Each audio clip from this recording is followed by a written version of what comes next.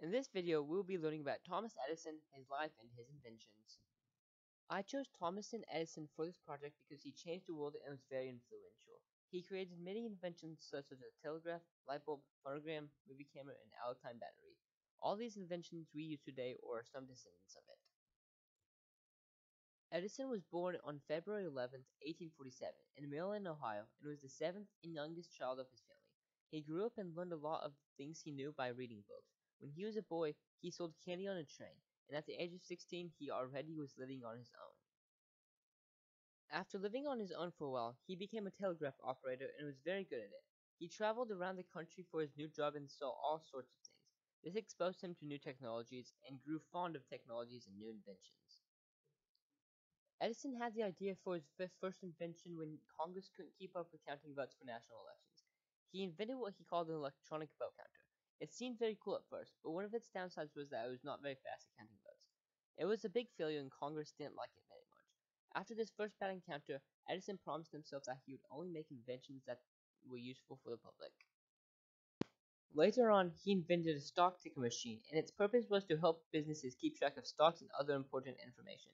For this amazing invention, Edison was paid $40,000, which is over $900,000 in today's money. The sum of this money helped him buy a lab in New Jersey that helped him in his inventing career.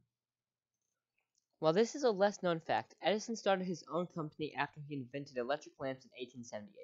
The demand for light and electricity was very high, and in 1878 he founded the Edison Electric Light Company. He managed a small company until 1892, when his company and a few other small electric companies combined and created the General Electric Company, which is still the one around today. One of Edison's best inventions was the phonogram. Edison said that this was his favorite invention. This device repeated sound to you after speaking into it and cranking the handle. This later grew into the record player, and people bought them to listen to music. The video camera was another great invention that created moving photos. Now people could make movies, but no sound was there to accompany them, so they were called silent movies. People could be recorded. These two inventions created entertainment such as music and TV shows. Edison helped the Navy during World War I and focused on inventing something that could help win the war, such as a submarine detector. However, he got sick and stayed home a lot the last few years of his life. One day, he fell into a coma and died a few days later in 1931. Thomas Edison's inventions changed the world. Our lives are much easier because of the many items we have today derived from his works. Many people look at the things he created and built upon them and improved them. This helped people who wanted to create things learn by example. He has and will continue to inspire future generations. And thanks for joining me as we learn about Thomas Edison and how he changed the world. See you next time.